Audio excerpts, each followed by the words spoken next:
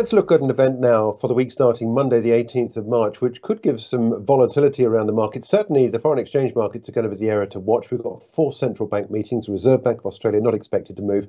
The Bank of Japan could well start yield curve control come for its meeting in the early part of next week, and that could give a little bit of interest to the Japanese yen. But it's certainly expected that by April, we could well see interest rates on the way up. In the Japanese economy. Very different sort of situation from other central banks.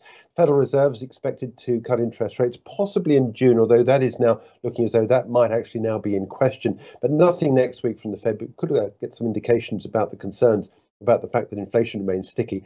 But I want to focus in on what's happening with the Bank of England. No move expected.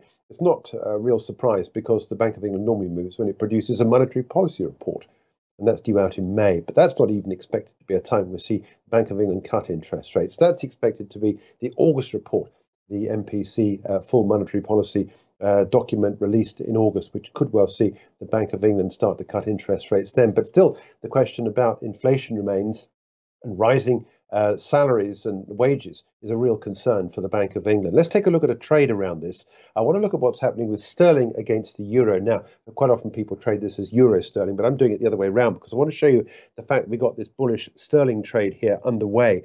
And we're currently trading at 117.06 as we go into the back end of the prior week. So looking ahead to next Thursday, we're 6 days away.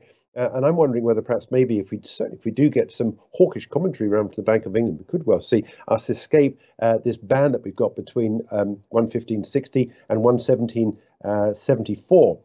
Get a candle close beyond there, and we're then up at levels not seen in terms of strength for the sterling euro trade, not seen since before the quasi-quartile lows we had. That budget, remember, on Liz Truss's government will then take us back to levels against the euro not seen since August 2022, and that could potentially be a significant move. But that, I think, is if we see a particularly hawkish commentary around where we are with the Bank of England this time around.